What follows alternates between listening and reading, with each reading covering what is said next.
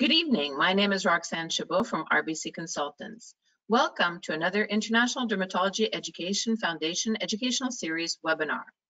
This evening, we're going to be talking about updates on atopic dermatitis and skin of color, a dermatology and allergy perspective. This activity is jointly provided by Educational Medical Education Resources and International Dermatology Foundation. This activity has also been supported by an educational grant by Insight Dermatology. Our chair this evening is Dr. Brad Glick. Dr. Glick is member of the AAD Board of Directors, Residency Program Director, Larkin Palm Springs Hospital, PI GSI Clinical Research, and ASDS Advocacy Ambassador in Miami, Florida. As speakers, we have Dr. Andrew Alexis, who's Professor of Clinical Dermatology, Vice Chair of Diversity and Inclusion, Will Cornell Medicine, New York, New York. Also a speaker, Dr. Alexis, Pediatric Allergist, Allergist, Clinical Assistant Professor, Department of Pediatrics, NYU Grossman School of Medicine in New York. And also Dr. Adelaide Hebert. Dr. Hebert is Professor, Department of Dermatology, Director, Pediatric Dermatology, Chief of Pediatric Dermatology at the McGovern School of Medicine and Children's Memorial Hermann Hospital. We'd like to thank Insight Dermatology for making this educational event possible. Before we begin, a couple of logistic tips. If you're having issues hearing the webinar, you can listen to the presentation using your telephone. Just select phone call in the audio pane and the information will be displayed. If you're having technical issues or if you would like to submit a question to our faculty, please use the question chat pane on the right-hand side of your screen. At the end of this webinar, a survey will be emailed to you within 1 to 2 days. We'd greatly appreciate it if you can fill it in and send it back to us. Also, a certificate will be issued to you 1 to 2 days after the webinar. Please, again, fill in the survey to submit your accreditation points, and the credits must be claimed by January 1st, 2023. Again, if you have any questions, please use the question chat pane on the right-hand side of your screen, and I wrote a little note there so you can see where you need to type in your questions. This activity has been designed to meet the educational needs of dermatology healthcare professionals involved in the care of patients with atopic dermatitis. There's a knowledge gap among healthcare providers on how to treat atopic dermatitis among their skin of color patients. The objectives will be to identify and improve understanding of the pathophysiology of atopic dermatitis in general and skin of color in particular, and identify and improve collaboration between allergists and dermatologists. This is a jointly accredited activity between Medical Education Resources, International Dermatology Education Foundation. This activity was planned and interprofessional continuing education credits will be offered, 2 IPC credits. For physician, 2 AMA PRA Category 1 credits. For nurses, 2 ANCC credits. And for physician's assistant, 2 AAP Category 1 CME credits. The faculty has reported any financial relationship in this activity to remain and to ensure unbiased.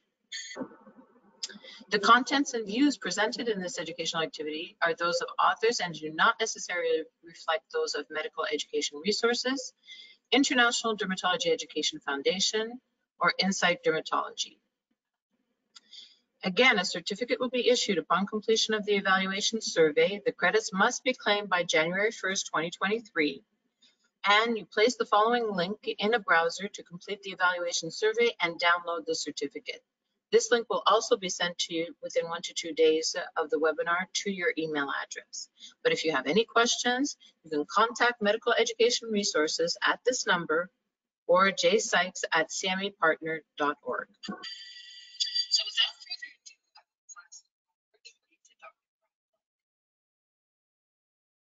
Roxanne, thank you so much. And I'm very pleased to moderate this evening's presentation on atopic dermatitis. Next slide, please.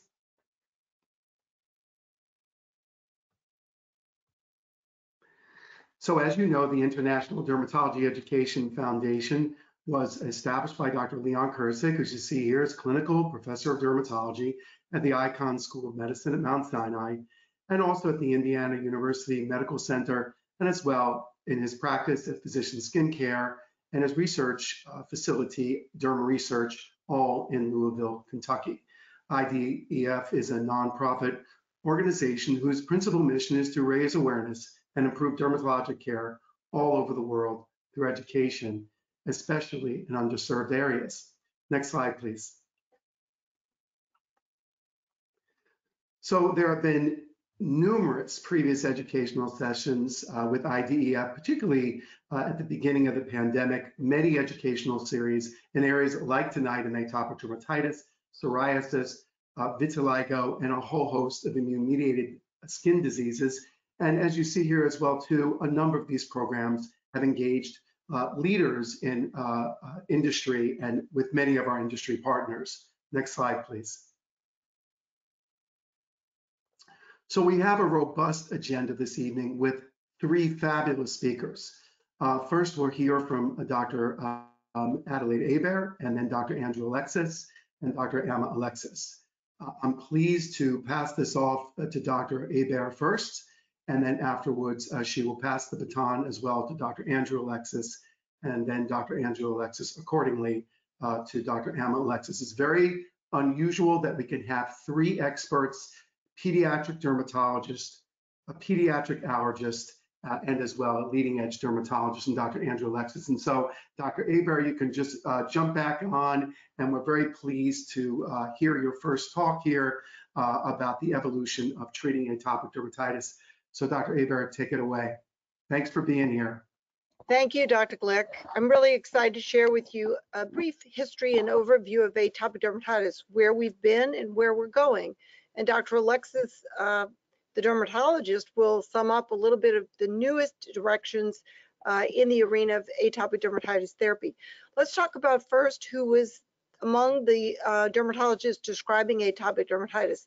This credit goes to both Fred Wise and Marion Sulzberger, really renowned early dermatologist. The term atopic dermatitis was actually introduced in 1933. And it was based on the definition that we used for the term atopy, which it was coined back in 1923 by Arthur Coco and Robert Cooker. And it recognized really an association between asthma and hay fever, a well-known recognition today. In terms of defining the disease, that was really the first step in aligning what we now know is atopic dermatitis with the underlying both pathophysiology, the clinical findings, and so forth. But early on, even when I was a resident, I know that was quite a while ago, we really didn't understand the pathophysiology the way we do today. We had a much more limited basis on which we based our therapy and our overall approach to patient management. We did the best we could, but we had very limited therapeutic options. So what were the early strategies for atopic dermatitis, despite the fact that they were limited? Some still line up with what we do today, prevention of scratching. That remains a challenge. We also were told to reduce triggers, including wool, soap, extremes of climate, avoiding irritating chemicals. And of course, it was also one of the things to avoid smallpox vaccine. I had eczema as a child. They delayed my smallpox vaccine for many years, but I did ultimately wind up getting one. Also, there was a big push for restriction diets, and this, of course, led to increases in allergic responses, such as peanut allergy. And I'll certainly believe that Dr. Alexis will talk a little bit about this in her lecture that follows. So what are the other early therapies for atopic dermatitis? Well, we still use phototherapy, but tar played a key role just as it did with psoriasis. Zinc cream was applied to the skin. There was zinc paste with coal tar mixed with it. We had occlusive bandages, as I've illustrated here, hospitalization, which still can be employed today in our most serious cases.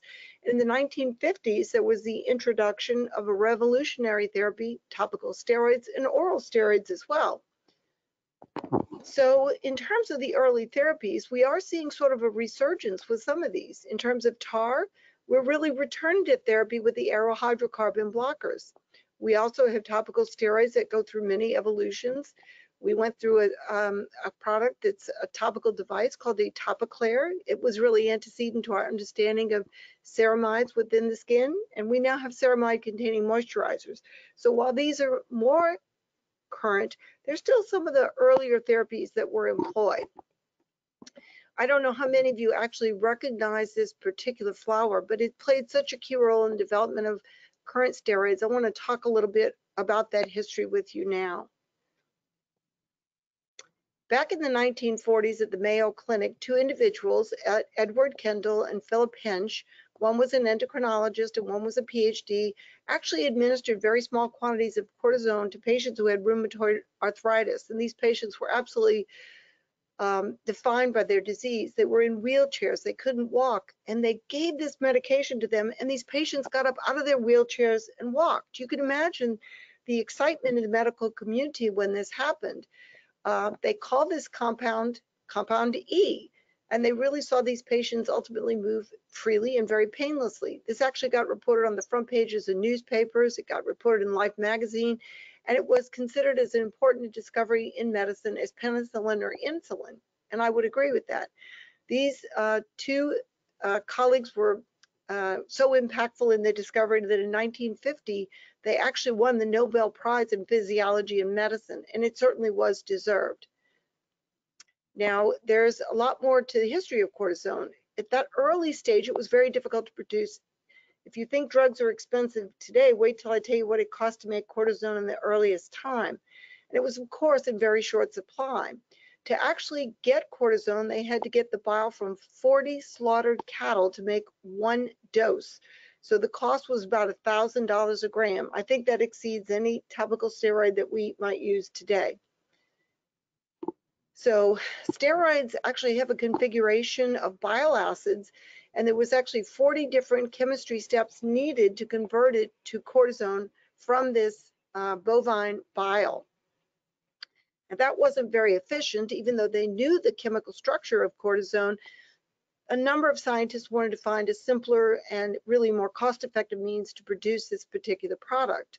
So some organic chemists really searched for a natural product with an oxygen molecule in the C rings 11 position. They were very thoughtful in this.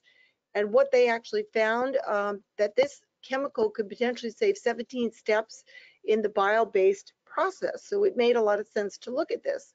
Now, actually, the flower I showed you has such a key role in steroid history because that particular flower is called Strophanthus sarmentosus, and it was seeds from a mislabeled sac that actually contains such a compound. So serendipity and science once again travel together hand in hand, and how lucky we were in dermatology that this accidental discovery occurred. So this is Strophanthus, and it is actually the seeds of this plant from which the original cortisone was derived, and it was synthesized from this seeds of this plant. Here's another vignette about the history of steroids. President Truman actually wanted to find a plant that would allow the production of steroids. So he asked the U.S. Department of Agriculture and the National Institute of Health to do collaborative tests on over 5,000 plants. And this is one of the plants that actually did lead to some discovery. If any of you ever go to Las Vegas, this plant is right at the airport exit, so look for it when you're out there. Strophanthus is actually a climbing shrub. It has that beautiful funnel-shaped flower, and it's usually found in dry deciduous forest in Africa from Senegal to northern Angola. This picture I actually got from a dermatologist in Florida, and he was very kind, and he gave me a picture because he said he always kept this flower in his garden because it meant so much to him in the daily practice of dermatology. Another scientist, Russell Marker, who is a chemist at Penn State, identified the best source of the plant, and he actually developed techniques to convert this plant-derived steroid into useful products at a much lower cost and, of course, a greater yield. It's interesting that our colleagues in Japan in 1936 also discovered something called sapogenin, and it was actually found in the tuber of an Asian yam, and so they call this particular product diazogenin. And looking at diazogenin, you can see this chemical structure is very, very close to cortisone. So our organic chemistry colleagues could very readily perhaps cause conversion and get from diazogenin all the way to cortisone without too much challenge. Russell Marker, the gentleman I mentioned from Penn, actually found a similar chemical within what's called the Mexican yam. And these tubers contain about 5% diazogenin. These tubers weigh up to 100 kilograms, so it was a ready source of this particular agent in the synthesis of steroids. Russell Marker was a true entrepreneur. He actually quit his job at Penn State. He moved to Mexico City and he founded Syntex Corporation. And he wanted to use this corporation to pursue steroid production. The U.S. Department of Agriculture actually tried to grow these yams in experimental gardens, but they were unfortunately not able to do so. So steroids ultimately became something that were able to be synthesized within a chemical lab, and that's how they're made today. And we have many widely used steroids that are still derived from extracts of this wild Mexican yam. So an interesting bit of history. That yam is not related, of course, to the yams we just enjoyed on Thanksgiving Day. Who are the early dermatologists who applied these steroids into the dermatologic arena? It was actually, again, Dr. Salzberger and Dr. Witten, who reported in the Journal of Investigative Dermatology in 1952. They used these products on selected dermatoses, of course, with good outcome. And there was also the use of a synthetic cortisone in the eye in allergic dermatitis and psoriasis, published by Spies and Stone in Southern Medical Journal back in 1950. So very early articles. We have, of course, new concepts among the arena of atopic dermatitis, looking at the barrier, allergy, and pruritus, and these are considered a trinity. We know from this cartoon that barrier disruption plays a key role, but also itching, environmental factors, basic cytokine production, all of these really have a key interplay in causing atopic dermatitis. We also note that there's diminished filaggrin in some of the patients who manifest atopic dermatitis and even allergy conditions such as asthma. So the barrier abnormality thus must not be thought of as just an epiphenomenon. It's really one of the initiators of pathogenesis of the disease state we know as atopic dermatitis. Now, what do we look for when we're looking for moisturizers in atopic dermatitis? We've learned indeed these are key components of our care. We need one that repairs the barrier. It has to be hypoallergenic. We want it to relieve itching. It needs to be well tolerated, and we want it to reduce transepidermal water loss. So what was derived to meet many of these qualifications? There is a product which is considered a medical device called Atopic. It went through double-blind controlled studies, and we participated in these, and indeed it has come to the market. Again, it's not considered a medicine because it does not have a medical basis, but it is considered a moisturizer. It did reduce transepidermal water loss up to 72 hours. So it was a step forward in the history of atopic management. This is one of the studies that was published in 2008, looking at this particular agent as a new vehicle, a new agent actually in the arena of moisturizers for atopic dermatitis. Going on, this particular product is considered steroid-free. It was calcineurin-free. It was actually useful in maintaining acute and chronic phases of atopic dermatitis. It was considered anti-inflammatory and had anti-itch properties. So going forward, we gained increasing depth within the arena of atopic dermatitis as we came to understand the genetics and the basic science. We also came to recognize the important role that ceramides played in both the barrier restoration, and we learned about therapeutic moisturizers. So I'm going to put forward for you a polling question. So please select one of these answers. You can click on this. Ceramides remain at normal levels in the skin of patients with atopic dermatitis. Ceramides constitute the most important polar lipid in the outer layer of the skin. Ceramides have identical structure of natural moisturizing factor.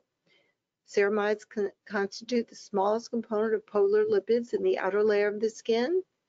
Ceramides comprise less of skin lipids compared to cholesterol or free fatty acid. Please go ahead and register your vote.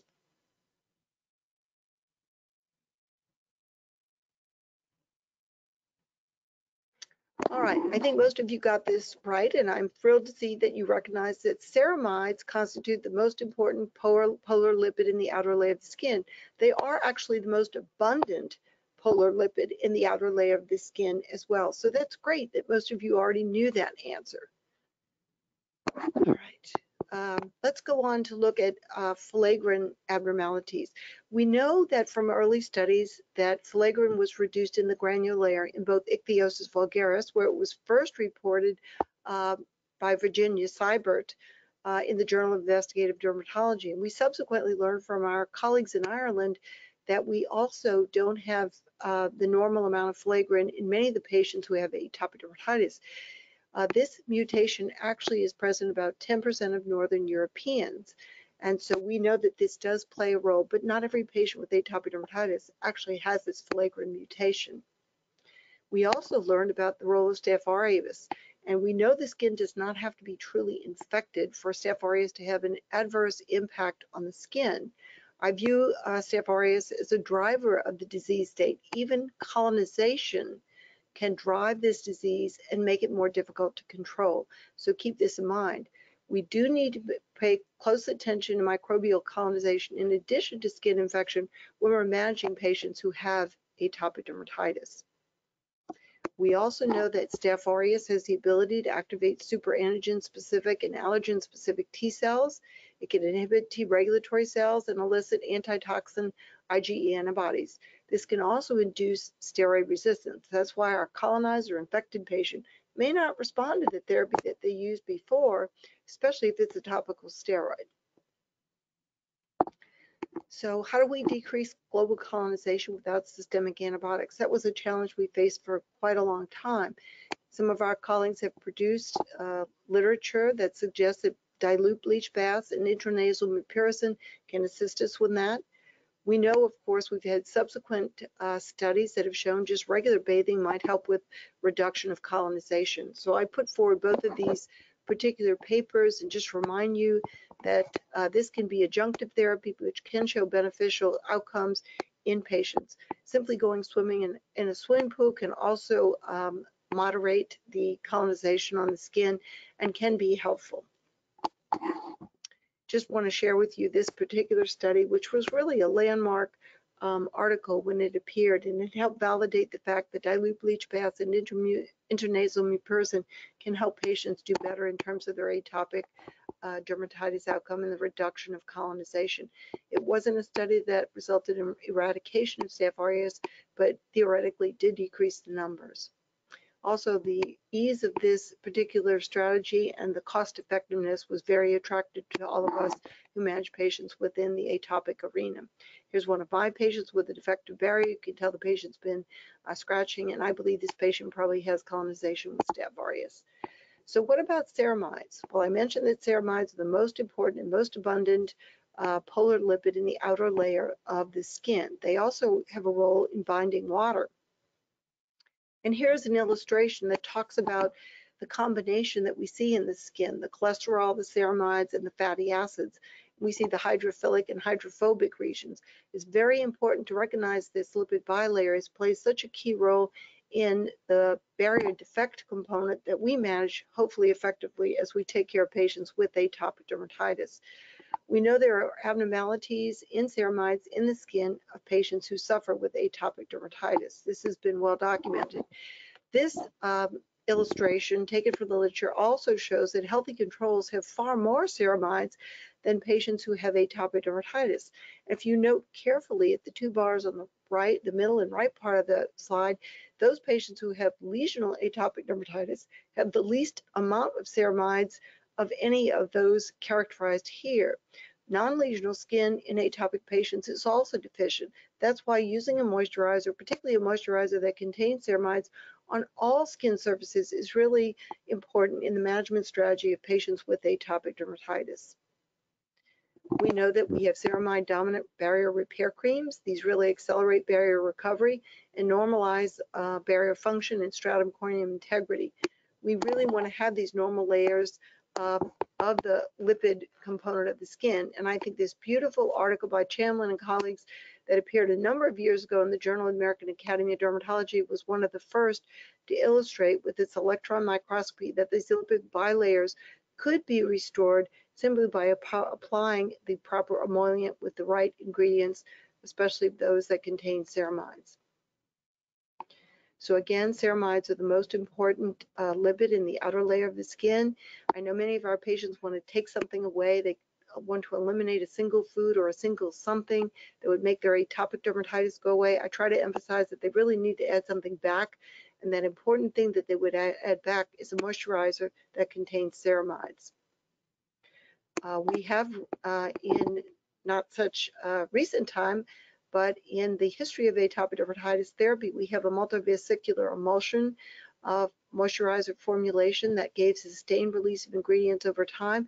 This really allowed those patients to apply their moisturizer once or twice a day and actually derive the benefit from this sustained release of ingredients over the full 24-hour period after these agents were applied to the skin. Now, how do these physiologic and non-physiologic lipids differ when we apply them? Well, non-physiologic lipids actually sit on the surface of the skin, but our physiologic lipids actually have the ability to penetrate in and really protect the skin, getting all the way through the stratum corneum and into the dermis, and allowing the skin to be highly moisturized. So it is important to use these constructs as we design therapeutic strategies for patients with atopic dermatitis. Back in 2000 and 2001, we had the first introduction of topical calcineurin inhibitors. We know tacrolimus came out in 2000, and pimecrolimus for mild to moderate atopic dermatitis came out in 2001. We unfortunately did get a black box warning in 2006, but there are some ongoing assessments to look at these tools. The black box warning has been removed in some countries outside of the United States, but it does remain as part of our FDA package for these particular drugs. More recently, we've had the first topical PDE4 introduced in December of 2016. Crisaborole is that agent. It is approved down to actually 3 months of age as of March 2020. This is a BID application. It is, again, one of the first new medicines we've had for quite some time in atopic dermatitis therapeutic strategies. Now, we are excited to know that we now have biologic therapy. These are relatively new. We know we got the first adult approval for dupilumab in March of 2017.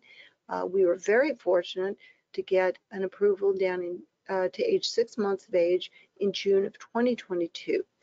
We also have tralokilimab as another biologic agent that targets IL-13 specifically. That one was approved in December of 2021, but it is only an adult medication at this particular time. So again, our armamentarium has expanded considerably. We're very fortunate to have these drugs. I believe they have truly changed the landscape for many patients.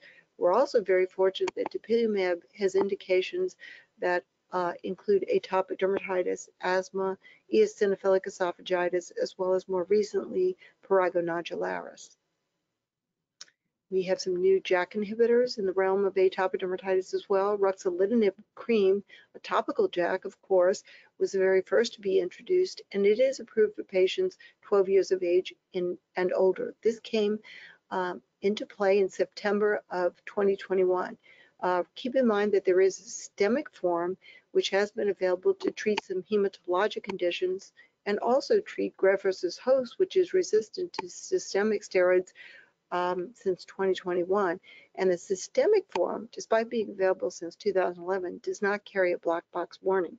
So that should be reassuring to us as dermatologists, even if we use this topical JAK for atopic dermatitis. And other JAK inhibitors include some introduced in 2022. So these are the most recent. We have abrocitinib, which is available for patients 18 years of age and older. These are oral JAK inhibitors. And we have upadacitinib, which is available for patients 12 years of age and older. And I believe my colleague, Dr. Alexis, will go into some of these newer medications in greater depth that I have covered briefly with you. So in conclusion, I hope I've given you just a quick overview of where we were, where we've been, and where we're going with atopic dermatitis therapy. But we really have come a very long way since the description of atopic dermatitis, which occurred in the 1930s. We realize that these new medications are increasingly available. In fact, we had more new medications in dermatology in 2022 than any time probably in human history. And we have many new medications still undergoing study, and it'll be exciting to have those in our armamentarium before too long as well. I want to thank you for your attention today, and I'm pleased that I have the real privilege to introduce my colleague, Dr. Andrew Alexis, who's Professor of Clinical Dermatology and Vice Chairman for Diversity and Inclusion at Weill Cornell Medical Center in New York. Andrew, we're glad to have you, and take it away. Well, thank you so much, Dr. Hebert, for that kind introduction and for your wonderful first lecture of our program this evening. I am going to pick up where Dr. Hebert left off and go in a slightly different direction and highlight some of the key differences of atopic dermatitis when it presents in patient populations with skin of color. And I'll talk about some clinical variations and nuances to the overall approach to treatment. So when we think about the global population, the world population, already the majority of the world's population would characterize itself as having richly pigmented skin or skin of color. And here in the United States and throughout North America, this is a rapidly growing segment of the population. And so there is increased interest in understanding potential variations across different racial ethnic populations when it comes to dermatologic disorders, and atopic dermatitis is certainly no exception, especially considering how heterogeneous this disease, atopic dermatitis, is. We do see a whole range of differences in different patient populations. So before I continue, let's start with a polling question. The polling question is, well, what is different about atopic dermatitis in populations with skin of color? What do we know to be different? So you can just select one answer, and it includes the prevalence, the persistence of the disease, clinical features or morphology, skin barrier properties, or all of the above. So please go ahead and put in your best answer, and we'll see how it all shakes out. Okay, 91% say all of the above. So we are all on the same page. And what I'm going to do with the remainder of my presentation is highlight what these differences are and what the evidence for them is, and hopefully give you some pearls as far as enhancing your ability to take care of these patients with the best outcomes. So while there are indeed differences in structure, function, genetic factors across different racial ethnic populations, we cannot overlook the fact that there are a whole host of non-biologic factors, including social determinants of health, that also contribute to some of the variations that we see, and in particular, some of the disparities that we see in care of atopic dermatitis, among other dermatologic conditions and medical conditions. So starting with epidemiology, there are numerous studies that show that atopic dermatitis is more common in specific populations with skin of color. Most of these studies involve comparisons between self-identified Black or African-American children compared to white children. And this is one example of a large epidemiologic study from the US showing that higher prevalence in Black children of 15.89% versus 9.7% in white children.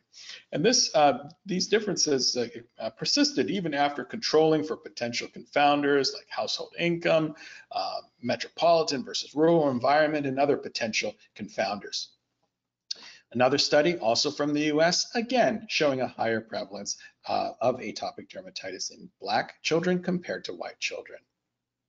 Beyond the United States, there are some other studies, including this one from the UK, which looked at cases of atopic dermatitis diagnosed by a dermatologist in London and found a higher prevalence of AD in Black children of Caribbean descent born and raised in London, compared to their white counterparts, also born and raised in London.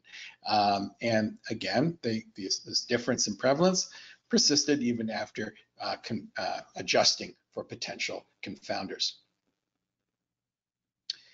Another study, this one US-based, was a prospective longitudinal cohort study. And being a prospective study, we're able to see incidence of AD, but also very interestingly, persistence from early childhood to mid-childhood.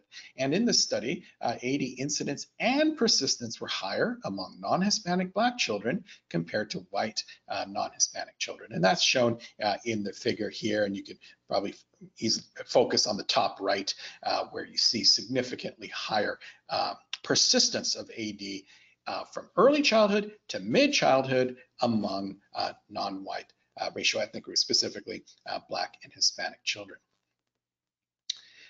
Now, another way of looking at the overall burden of atopic dermatitis is healthcare utilization. And there are studies that show variations in healthcare utilization between different racial ethnic populations, with higher rates of visits per capita where atopic dermatitis is diagnosed among Black or African American patients, as well as among Asian and Pacific Islander patients. In fact, a 6-fold higher visits per capita rate among Asian Pacific Islanders where the diagnosis of atopic dermatitis was made.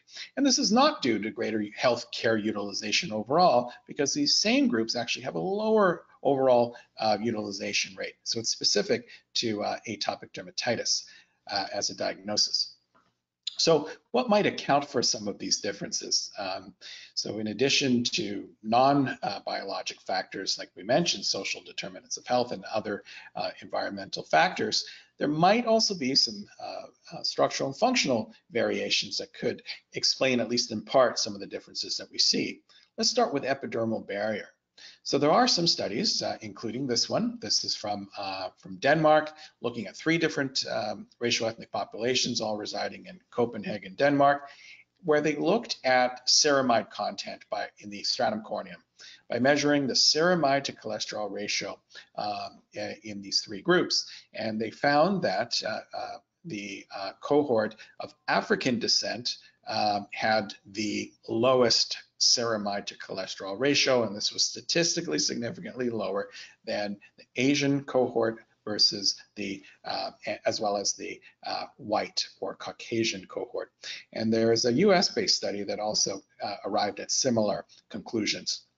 And so this might, at least in part, explain our observation in clinical practice of the overall burden of dry skin, xerosis, in our patients of African descent.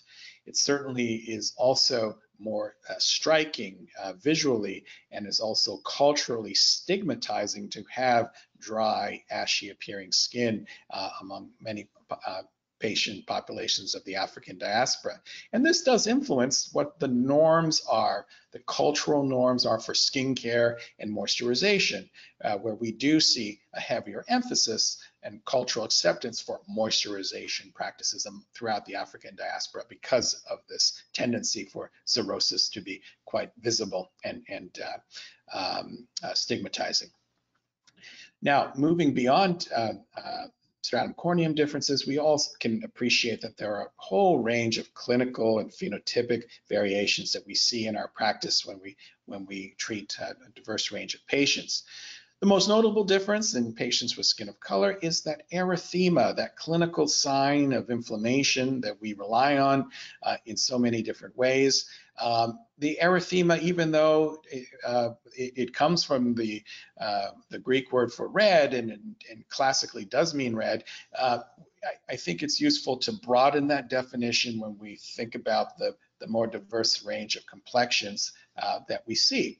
And so instead of red, erythema might present with shades, with a whole range of other shades. And essentially, we have to broaden our color palette. We might see shades of gray, we might see shades of reddish brown. And I'll pause here and just show the contrast between the involved area and the non-lesional area just adjacent. And it's important to look at this reddish brown very thin, slightly scaly plaque, and recognize that it's not just post-inflammatory hyperpigmentation, that this area actually is an area of active inflammation.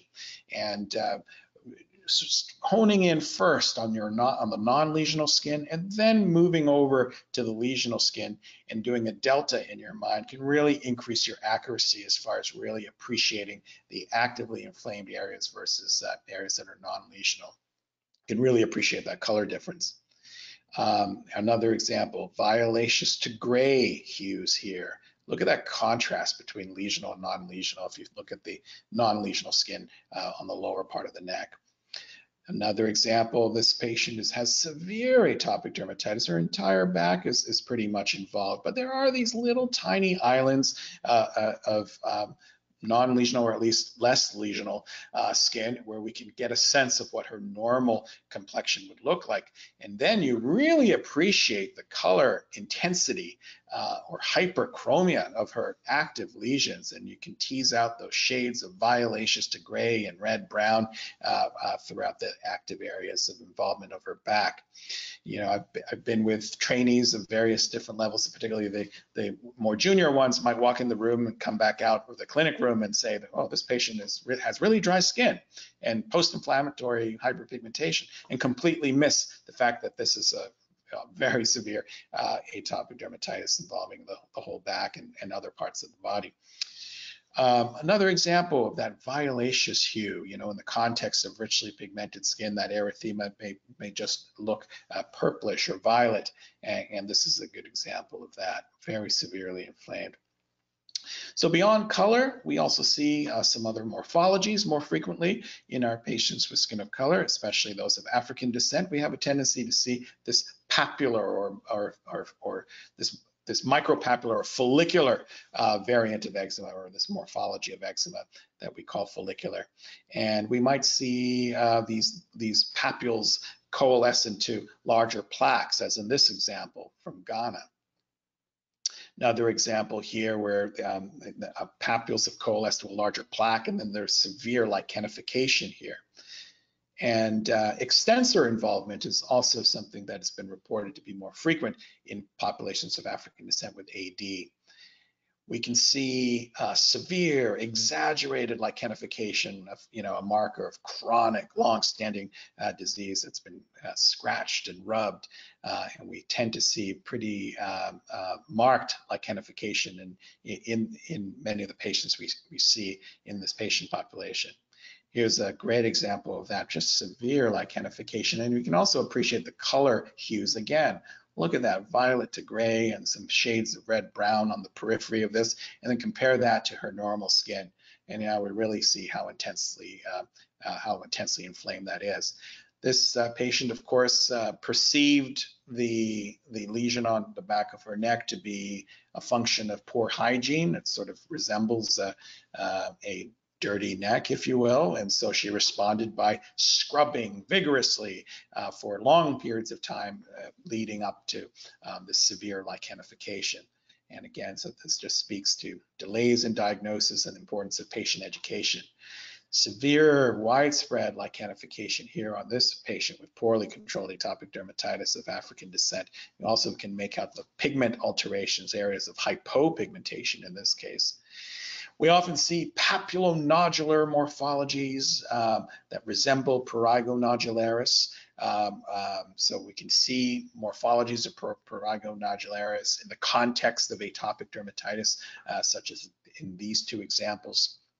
And we believe that these are more frequent in populations of African descent, but certainly more studies are needed. A lichenoid variant also described more frequently in patients with of African descent. Extensor involvement, flat top, violaceous papules. In fact, a very large study, this is the largest study from the African continent that I'm aware of. This is from Nigeria, a prospective 2-year study in a tertiary teaching hospital where papular lichenoid lesions were seen in 54% of patients. So that's clearly a very common variant, and this is a patient of mine which one could say has somewhat of a lichenoid morphology with these sort of flat top papules. And so it's important to look at the whole patient and be able to differentiate between atopic dermatitis and lichen planus in this context. Now, beyond patient populations of African descent, in East Asian populations, there have been descriptions of different morphologies that tend to be more common, such as a psoriasiform morphology of atopic dermatitis, where both clinically and even histologically in this series that compared East Asian patients with white patients described as European American patients with AD, and there was a greater tendency towards a psoriasiform morphology in the East Asian cohort. I've seen this morphology in other groups as well, such as a South Asian gentleman with a sort of pretty well demarcated scaly erythematous plaque, but he does have atopic dermatitis, and it's more characteristic in other places of his body. When it comes to the severity of atopic dermatitis, there's evidence that there's a tendency for more severe cases of atopic dermatitis diagnosed among patient populations with skin of color. In this study from the UK, Black children had a significantly higher risk of being scored as severe, having a severe severity score on SCORAD. That is only after adjusting for the erythema score. So when erythema was included, this wasn't seen. But when erythema was taken out of SCORAD, the overall severity was greater in Black children compared to white children. In fact, Black children with atopic dermatitis were about 6 times more at risk of having severe AD by SCORAD than their white counterparts. And this also speaks to the limitations of our scoring tools and some of the tendencies to underestimate erythema in the context of skin of color. Another issue that's very, very relevant clinically is the tendency for these pigmentary sequelae, post-inflammatory pigment alteration, including hyperpigmentation, which can be very severe and disfiguring and just as impactful to the patient as the active eczema itself, and can last for many, many years, months to years. Also, one can, in addition to hyperpigmentation, we can see hypopigmentation as lesions resolve. And this generally tends to resolve more quickly in my experience, with the exception of when we see depigmentation, permanent depigmentation from long-standing, poorly controlled atopic dermatitis where there's been vigorous excoriation for years to the point of permanent destruction of the melanocytes, where patients have scratched so hard and for so long that there's permanent depigmentation. Resembles vitiligo even, or onchocerciasis if it was in an endemic area. We can see pigmentary alterations from our treatments, including specifically topical corticosteroids, especially when we use the class 1 and class 2 agents. We can see hypopigmentation that's more striking in skin of color. There's been a lot of work to try to explain these different phenotypes by variations in immune polarization and epidermal barrier protein expression. So in other words, trying to figure out different endotypes that are the underpinnings of the phenotypes that we see clinically. Some of the main work has involved East Asian populations with a skewing towards Th17, a greater tendency towards Th17 expression compared to white or European ancestry patients with AD. And more recently, work by Emma Gutman and colleagues at Mount Sinai looked at Black or African American patients and found a slightly different type of immune polarization of Th2 and Th22 skewing with Th17 and Th1 attenuation. So while these studies are small and not yet ready to apply to broadly to our diverse patient population, it tells us that AD is extremely heterogeneous, not just clinically, but they're also immunophenotypically, and there may be various endotypes that explain these variations, and we need more work to better understand those in specific racial ethnic populations. So what does all this mean for treatment? Do we use different treatments for patients with skin of color? Well, the answer is no. We use the same treatments. We have the same therapeutic armamentarium, but there are nuances in the way we use them and our overall objectives. So in addition to treating the active inflammatory disease, atopic dermatitis, we also have to manage expectations and walk our patients through the long-term pigmentary sequelae as well. And given these, the tendency for long-term pigmentary sequelae, and given the tendency for more severe cases that walk into our clinic in these patient populations, it's critical that we don't undertreat this patient population. We don't underestimate the severity. It's critical that we put together comprehensive and efficacious, safe treatment plans to manage our patients longitudinally so that we can reduce the sequelae of pigmentary alteration and all the disturbance on quality of life that itch causes. And speaking of itch, there may even be racial ethnic differences in the frequency and severity of itch, and there is some work that is being done that suggests that. We also have to be mindful of cultural norms and preferences as far as bathing practices and moisturization practices, and how sometimes those can in turn impact the severity of the atopic dermatitis that we see in our clinics. Thankfully, we have a whole range of therapies, newer therapies over the past few years that we can target specific pathways, including IL-4 and IL-13 and PDE4, and soon IL-31 and other key points in the immunopathogenesis. And in the topical arena, given that atopic dermatitis is a chronic disease, topical corticosteroids are not obviously appropriate for long-term use. And so it's very beneficial that we have a growing list of non-corticosteroid topical therapies, including our trusty topical calcineurin inhibitors, our more recent topical PDE4 inhibitor, crisaborole, which we heard about from Dr. Hebert, and the topical JAK inhibitor, ruxolitinib. And soon to come in development in phase 3 for atopic dermatitis are some other additions we anticipate maybe being approved in the future, including topical roflumilast, which is a PDE4 inhibitor, and topical tapinarof, which is a oral hydrocarbon receptor agonist. That both of these are approved for psoriasis, but are in development for atopic dermatitis. So more agents on the way. However, when we look at access to frontline and emerging therapies for atopic dermatitis, unfortunately, we see disparities across racial ethnic populations. This study showed that Black patients in the US were less likely to receive, these are patients with atopic dermatitis, were less likely to receive dupilumab, crisaborole, topical calcineurin inhibitors, even some corticosteroids like desanide. And so this is really alarming, and a lot of work is being done to better understand these disparities and improve access for our patients of color. When it comes to safety and efficacy across different racial ethnic populations, there are a few studies that are post hoc analyses of subpopulations of racial ethnic groups, including this of topical crisaborole ointment, where there were no differences in terms of safety across non-white and white patients by comparison. No differences significantly between non-white and white patients with respect to efficacy.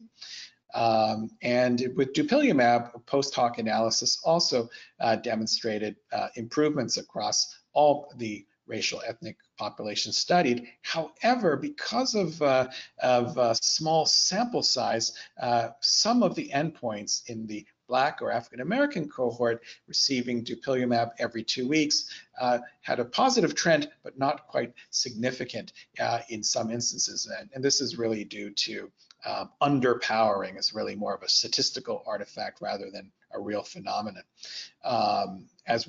As our clinical experience would suggest, dupilumab is safe and efficacious across the range of racial ethnic populations and skin types that we treat. These are some examples of patients of color responding very well to 6 months of dupilumab.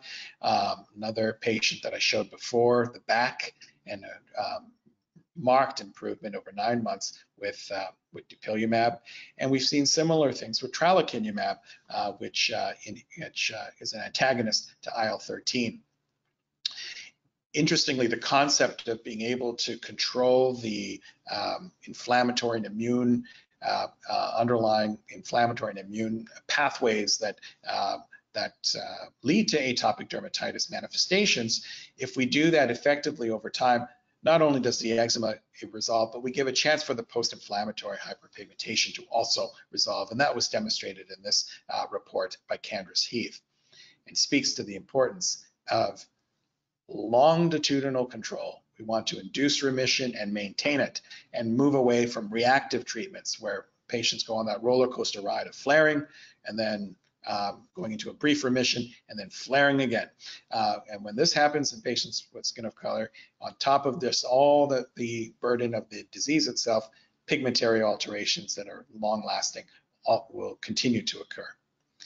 So with that, I hope that this overview has been helpful. Some of the key takeaways being that atopic dermatitis in skin of color is more prevalent. It tends to present with greater severity. There are genetic and endotypic variations that are still emerging, that are still a subject of research.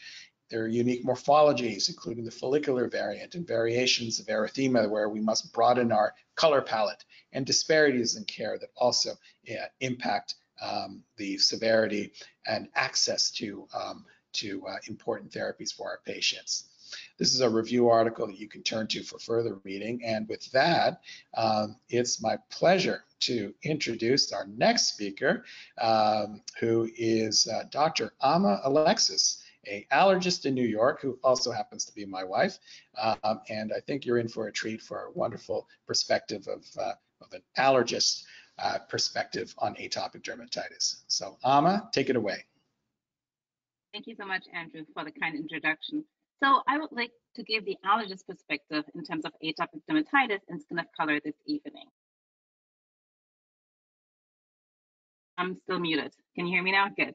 I'd like to give the allergist perspective on atopic dermatitis and skin of color this evening, and thank you, Andrew, for the introduction.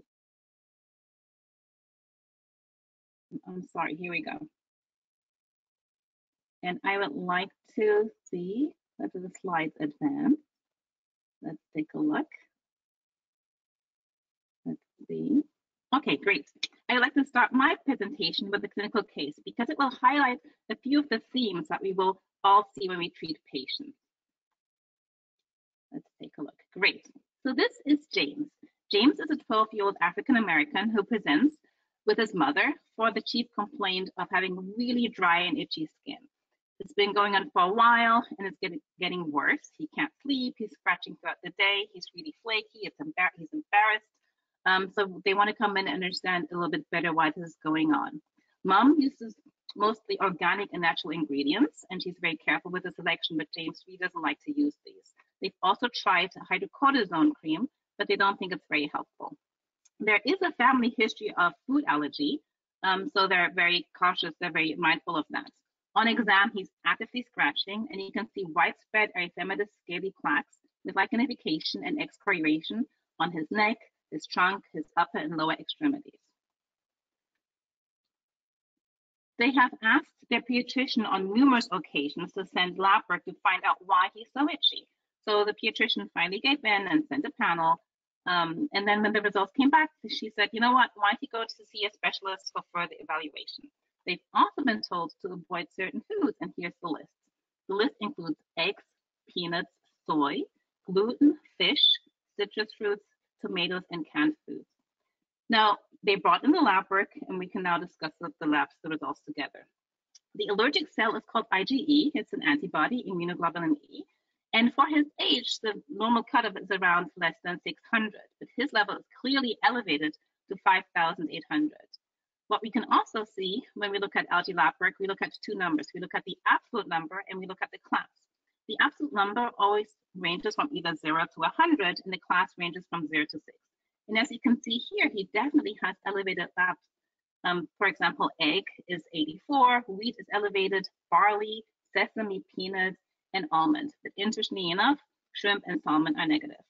So there are a few things I'd like to know about James, about his diet. So I asked Mom, does he actually eat these foods? And she said, yes, at this point, we haven't put him on a diet yet. So I would like to get him further testing first. So he's eating all these foods. So then my next question is what actually happens when he eats these foods? And Mom says, she can't tell because he's itchy all the time, and that's why they're here. They want to understand his triggers a little bit better. And then my last question is, has he stopped eating these foods? And again, mom says no, because they want more testing. So let's see. So let's take a look at the literature to better understand what we can do for him. And as you can see, Andrew and I read the same literature, and that this again is the national survey, a large population-based survey of over 100,000 families representing all 50 states. Again, African-American children were more likely than their white counterparts to have atopic dermatitis, even when adjusting for household income, parental education, whether they lived in the city or in the country, and their healthcare status. This is a more recent healthcare utilization study in that we compared Black, Hispanic, and white children and saw how often they went to see a doctor in regards of their atopic dermatitis. In the left column, you can see the white children, the visits. In the medium column, you see the Black children, and on the right side, we see Hispanic children. And you can kind of see through the visual that there's an elevation of both the Black and Hispanic children. And interestingly enough, it's not just primary care visits, it's also emergency room visits that were more frequented by Black and Hispanic children. There's also underutilization of being seen by a specialist. Jonathan Silverberg took a look, presented data from a prospective cohort in 20 large US cities. These children were assessed at 3 different time points, at the age of 5, at the age of 9, and at the age of 15. And what they found was that the prevalence was higher in Black and multiracial children across multiple time points. White children had more transient disease, and Hispanic children had a lower prevalence overall.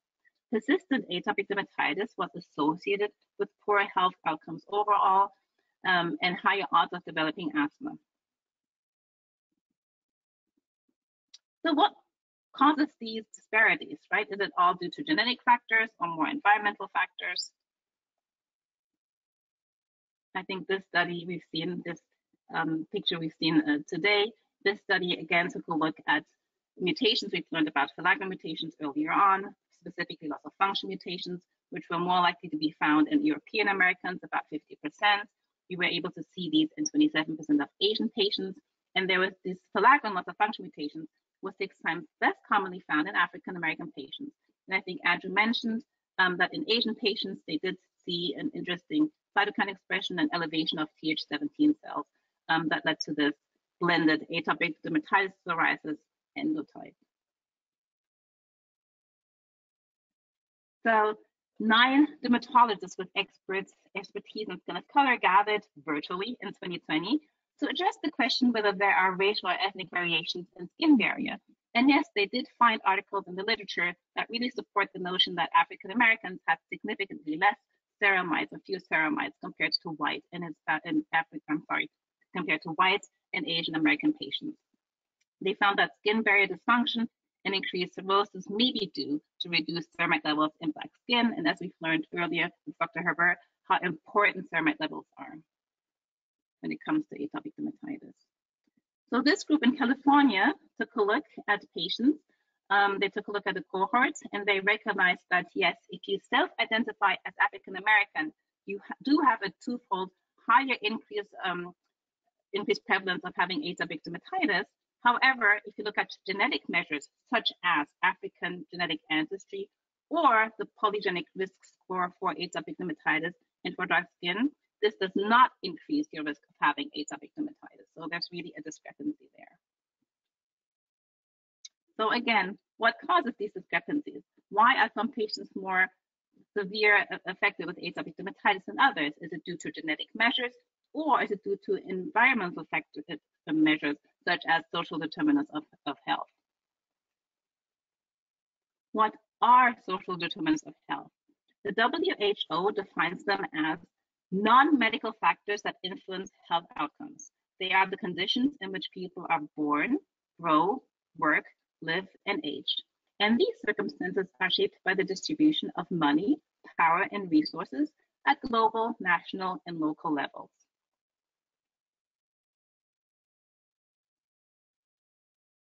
There's really been a flurry of publications, especially in the allergy world, that really shine a light on the impact extrinsic factors can have on disease progression and outcomes, including social determinants of health. This is a great diagram because it really shows us the interplay between these different factors. The relationship between skin pigments and atopic dermatitis risk is complex.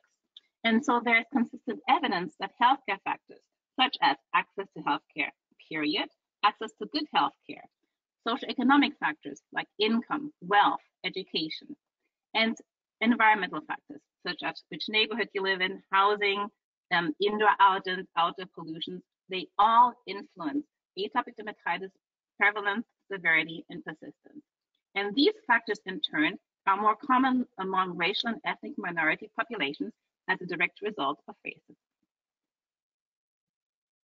So as the allergist in the room, of course, I'd like to talk about atopy, which the term was already mentioned earlier this evening. So I'd like to redefine it. At least the American Academy of Allergy, Asthma, and Immunology, also called FAAAAI, defines it as follows.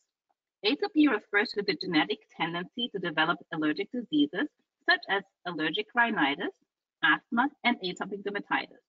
Atopy is typically associated with heightened immune responses to common allergens, especially inhaled allergens and food allergens. On their website, the FAAAAI also lists potential triggers for atopic dermatitis. They mention irritants such as chemicals, soaps, detergents, fragrances, fabrics, and smoke. They mention inhaled allergens such as house dust mites. They mention foods, and they mention stress. Stress including anger and frustration, which can cause additional itching, which then worsens the classic itch-scratch cycle. How do we test for foods? That's a common question, or for allergens. So there are several ways, pretty much two ways. Number one is blood work, where again, we look for the allergic cell, IgE, and you can look for specific allergens, such as IgE to wheat, to egg, to peanuts, or to cats and dogs. And then there's the skin prick test, which is not a painful procedure. We place a little bit of the allergen on your skin and prick it lightly into your skin, and then we wait 15 minutes for a wheel and flare reaction. So it's more an itchy procedure versus a painful procedure. The ATP patch test for food is not commonly done. We used to do it, at least when I was in fellowship, to look for triggers for eosinophilic esophagitis, but the clinical correlation wasn't that great, so we don't do that anymore. The atopic march describes a linear relationship between 4 disease states: atopic dermatitis, food allergy, allergic asthma, and allergic rhinitis. Only 3% or so cycle through all 4 diseases. This group in Cincinnati took a look at a cohort and followed these kids over time. And these kids were exposed to different race-specific risk factors, which actually led to different disease trajectories.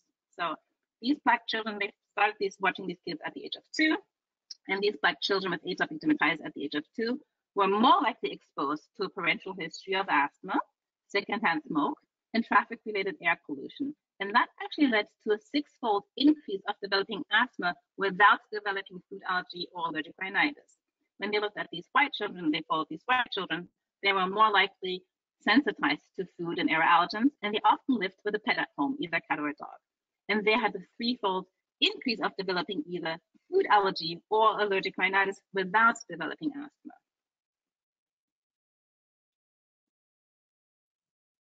The atopic dermatitis yardstick is a great practical guide to help us with a therapy for atopic dermatitis. When you look at their maintenance therapy recommendations, we also see trigger avoidance, specifically proven allergens and common irritants such as soap, wool, and temperature extremes, as well as considering comorbidities. Sorry. All right, so circling back to foods. The FAAAAI mentioned foods as well. Specifically, they say, watch out for it can be a trigger in very young children and rare in adults, and eliminating a variety of foods from a diet that you are not allergic to is rarely helpful. Let's keep that in mind. So food allergy and atopic dermatitis. So clearly there is an association between the two of them. Food allergy has been reported in about 1/3 of patients with moderate to severe atopic dermatitis. Atopic dermatitis is also a risk factor for immediate IgE-mediated food allergy. And the most common foods in the literature, there's a landmark study that shows that the most common foods that trigger atopic dermatitis can be milk, egg, and peanuts. Those are about 90%. But clearly other foods as in wheat, soy, tree nuts, fish, and shellfish can also trigger atopic dermatitis. And here goes our polling question. Okay, what are the next steps that would be helpful for James? Please select one of the following. Number one, send more extensive food testing because that's what they came in for and they want to know what's causing him to be so itchy. Number two, focus on optimizing his skincare and therapy alone. Number three, help eliminate, ask him to eliminate peanuts, eggs, and milk for a while because we've just learned those are the most common foods that trigger atopic dermatitis. Or he needs a biopsy to confirm that he actually has atopic dermatitis because sometimes it's really not that easy to diagnose atopic dermatitis in patients with skin of color. So let's see what we get there, what you guys decide to do, how will we proceed. Okay, we have a bit of a mixed picture here. 52% say let's just focus on his skincare and therapy alone, and the other one-third actually says let's get rid of peanuts, eggs, and milk for a while and kind of see whether his skin clears. All right, let's circle back and take a look at the literature. This is interesting. Let's see. Okay, do I have access? Can I advance the slide? I'll try again. There is always a delay. Okay, great. So it's clearly confusing. And I think we all recognize that. So the FAAAAI actually published just this year a work group report, which is entitled Atopic Dermatitis and Food Allergy Best Practices and Knowledge Gaps. Again, they mentioned that the immunologic mechanisms that link food allergy and atopic dermatitis are not well known. Here on the left side is table number 2. And the title of table number 2 is Best Practices in the Approach to Food Allergy Evaluation in Atopic Dermatitis. And as you can see, it's complicated. But basically, what they're trying to tell us is that food allergy and atopic dermatitis are often co-expressed. Focus on optimizing skincare. Use shared decision-making when pursuing testing and elimination. Do not just test indiscriminately, and elimination of diets often leads to immediate food allergies. So what does that mean? Right now, James is eating all the foods that he tested positive to. If we ask James to stop eating these foods, let's say for 6 months, when you reintroduce that food, let's say wheat, he now can develop a severe allergic reaction. So right now he's tolerating the food, but if you stop giving him the food on a regular basis and he has a lot of IgE floating around, when you reintroduce the food after a while, you can see allergic reactions. If a patient presents with a food with a true allergic reaction, they should have food allergy education and management. They should receive an epinephrine auto-injector and know when to use it. All right, so the dual exposure hypothesis suggests that oral tolerance to food antigens is promoted through high-dose oral exposure, meaning James is eating wheat on a regular basis, where food sensitization and food allergy are promoted through lower dose cutaneous exposure, particularly through the inflamed skin. He probably has a lot of IgE floating around because it's been exposed through the skin, but he can tolerate the food because he's eating it. So if you stop giving James these foods, he may develop an allergic reaction. To help us better help our patients, last year a consensus was published between the American Academy of Allergy Immunology, the American College of Allergy, Asthma and Immunology, and the Canadian Society for Allergy and Clinical Immunology. They asked several different clinical questions. Question number 1 was what criteria define an infant at high risk for the development of food allergy? And the answer is severe eczema. The other answer is also moderate to mild to moderate eczema, as well as a family history of atopy and an infant known to have other food allergies. And finally, no risk factors at all. So it's a little bit tricky to answer that question. In fact, there's no international consensus at all. And some of this data is from the LEAP trial. And the LEAP trial was such a major publication that I just briefly want to go over the LEAP trial. So LEAP stands for Early Education about Peanut Allergy. Gideon Lack is an allergist in London who, with his colleagues, published in the New England Journal of Medicine about now, I think 7 years ago. They looked at 640 children They were young. They ranged in age from 4 to 11 months, and they either had severe atopic dermatitis or they had an egg allergy. When they were skin tested to peanuts, and if the size of the skin test was too big, they were excluded. And they were asked to eat a lot of peanuts, so 6 grams per peanuts per week.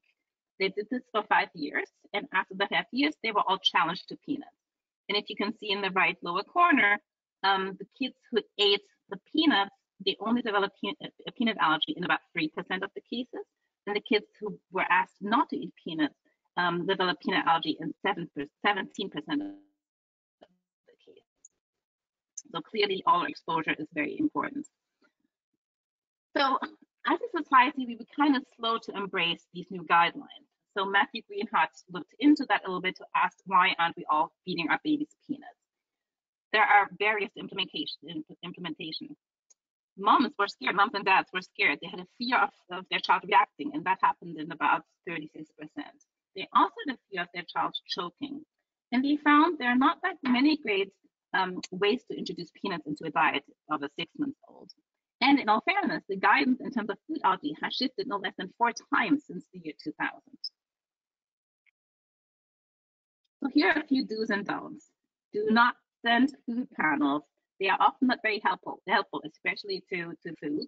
I spend a lot of my time explaining to parents that their child is not allergic to the food and that they shouldn't avoid these foods that they can tolerate. Elimination diets can be very tricky as well, because again, when the food is reintroduced, it can lead to anaphylaxis. Elimination diets, hard word, can also lead to nutritional deficiencies, and they can be very expensive. They can also lead to anxiety. Things that we should do is we should encourage early introduction of foods based on the LEAP trial. And if you truly see an allergic reaction, you should refer to an allergist for further evaluation and education.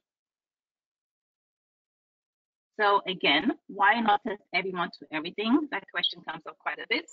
Food allergy is really complicated to diagnose. High levels of IgE to allergens are not always clinically relevant. We call that sensitization. And in terms of skin testing, so a skin test has a fairly good negative predictive value, meaning if your skin test and the skin test is negative, that's very helpful. But if the skin test is positive, it doesn't prove that you're truly allergic to the food. Circling back to the Quad AI, they also mention house dust mites. What are dust mites? Dust mites are these tiny creatures. You cannot see them with them. You cannot see them with the naked eye. They don't bite, and they're not bed bugs. They live off our dead skin cells, so we all have them in our bedding. They're a big source of allergens. They can make allergies worse. They can make eczema worse. They can make asthma worse.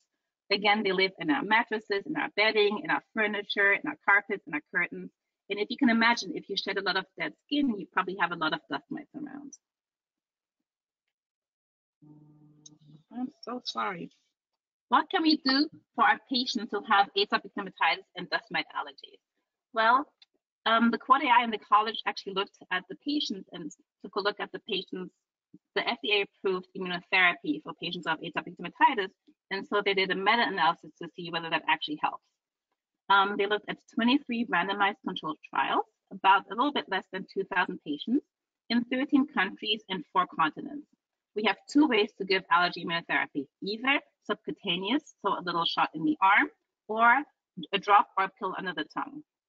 Most of these patients were monosensitized to dust mites, so they were only allergic to dust mites, and about 4% or so were also allergic to pollen. They looked at 2 outcomes, eczema severity and eczema quality of life. And they saw a significant improvement in the scores for atopic dermatitis with both sublingual and subcutaneous. And they also saw a significant improvement of quality of life. We did see local reactions, both local reactions, injection site reactions, as well as an itchy tongue when you take the drops or the pills. And we do sometimes see systemic reactions, both sublingual, less so than with the subcutaneous. But they did say that subcutaneous and sublingual therapy to air allergens, particularly house dust mites, can importantly improve atopic dermatitis severity and quality of life. So that's something to think about. Circling back to our patient James, so which evidence-based decisions should we make? So number one, we've learned a lot about ceramides tonight. We should definitely have a good skincare regimen for James. And in terms of treatments, that's a shared decision-making process. We have options now, topical, biologic, small molecule.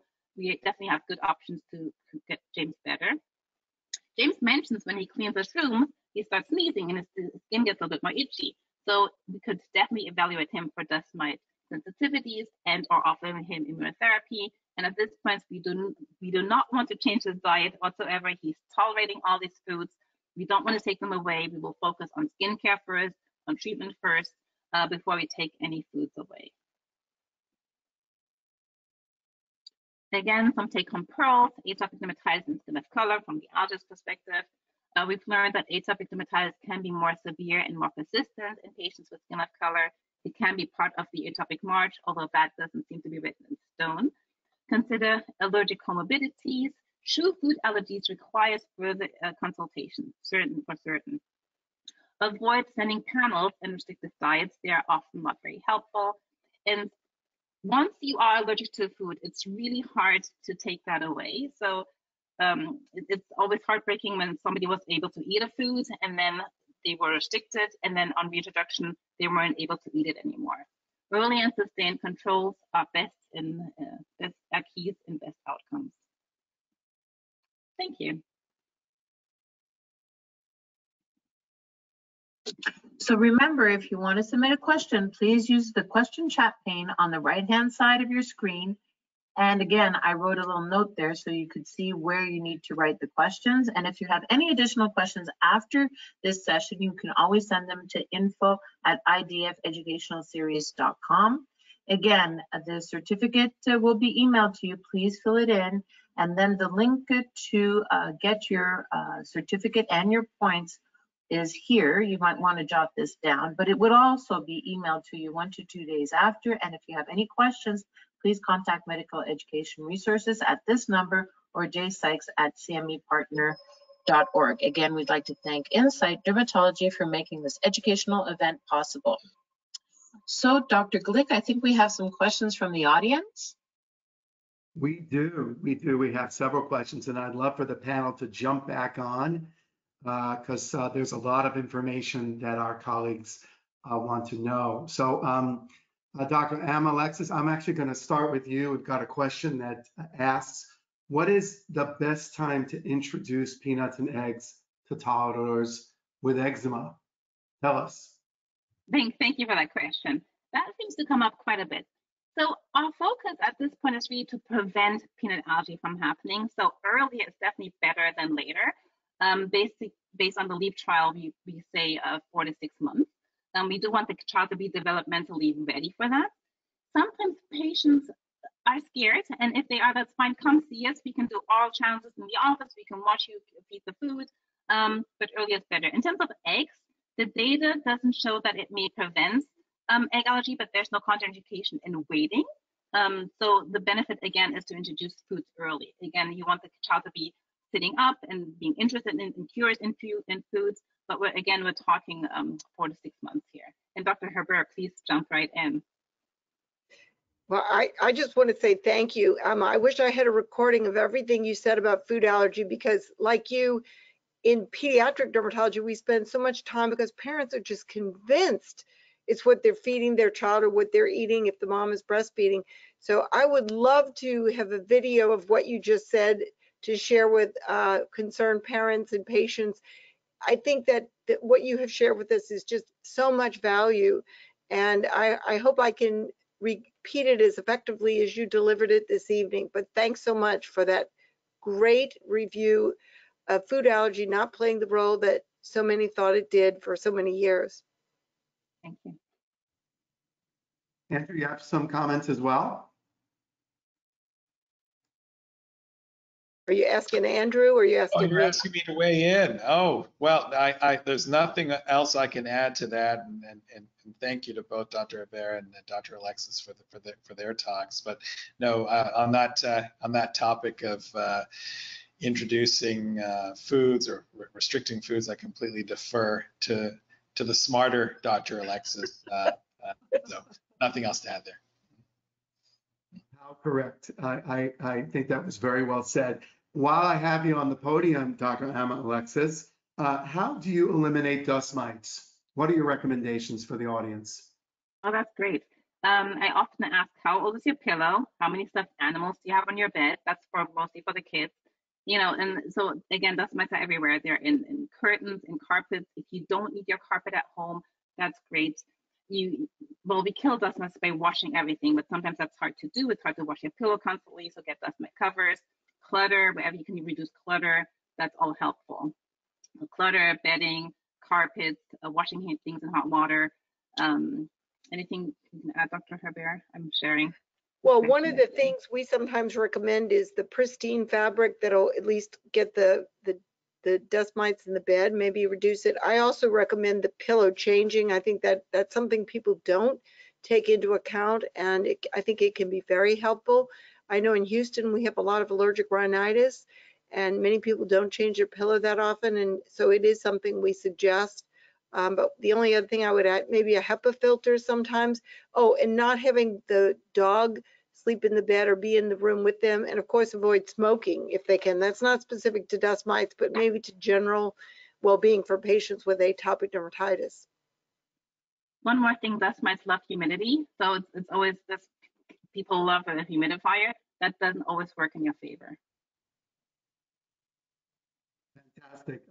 Question just popped up, and I'll throw it out to really all three of you. Clinical question based on patient experience. 9-year-old child allergic to almond and other nuts on skin testing, tolerates almond milk, but the almond oil causes urticaria. Is there a difference in potency of nut oils? For example, almonds, peanuts, others, if a person can tolerate the food despite the allergy, is there any knowledge that topical oils are more allergenic? Well, I'll start off with the article, the fluocininide oil, which is a peanut-based oil, which Amy Paller and colleagues published in the Journal of the American Academy of Dermatology. They did the specific testing to look at the allergenicity, and it didn't have any of the allergenic components. So I don't think that you can group all oils together. I think that might not be wise. You'd have to look at each one specifically, and the testing can be done in that article in the Journal of the American Academy of Dermatology outlines it. It was fluocininide oil, the Dermasmooth, if anybody wants to know the brand name. They did not find allergenic properties in that particular topical oil that we use for atopic dermatitis. And I'm not sure that I understand. Oh, go ahead, please. Whether I understand the question correctly. Can she drink almond milk, and when she puts almond oil on her skin, she gets a rash? Because those are two different entities. I would say one is contact dermatitis and one is food allergy. So if she can drink almond milk, let her drink almond milk. I think she may have a reaction with the almond oil on her skin. Is that correct? Yeah, you got it exactly correct. Yes. Yes, and I just, the individual just said yes. Okay. We see that with shrimp as well. Some people can't, when they peel shrimp, they get a crazy rash, but they can eat the food without having a reaction. So it's actually two different disease entities. Don't stop giving the almond milk. Child is found to be allergic to eggs. Do they have to avoid all foods with eggs in them, such as, let's say, cookies, cakes, etc.? I think I missed the beginning, but the question is, if you're allergic to eggs, you have to avoid all kinds of eggs. There is really nice data that shows that I think it's up to 60% of kids who are egg allergic can tolerate baked eggs. Now, every child is different. I don't know how high the numbers are, but I would recommend seeing your allergist and doing an oral challenge to baked egg because there are studies that show that if you can tolerate baked egg first, you're more likely to outgrow your egg allergy over time, or maybe a little bit faster if you're exposed to baked eggs. But not everybody can eat baked eggs, but the majority can. So see your allergist and get that oral food challenge going. Wonderful. Dr. Andrew Alexis, is a question specifically for you here. How do you manage post-inflammatory pigmentary alterations secondary to atopic dermatitis? Yeah, thank you, Brad. That is such a very relevant real world question that actually doesn't have a great answer, because unlike other disorders of hyperpigmentation, let's say melasma, for example, where we frequently use our triple combination hydroquinone, retinoid, corticosteroid formulation. Here's a scenario where using our tried and true gold standard might actually aggravate atopic dermatitis, given the known barrier dysfunction and highly reactive nature of the skin of atopics. So one has to be very careful to make sure that the patients you're treating areas of hyperpigmentation are completely burnt out, that are not in any way active from an inflammatory standpoint. That's number one. And if you are going to actively treat the hyperpigmentation, I prefer to use topical azelaic acid, 15% foam, and I'll couple that with a corticosteroid.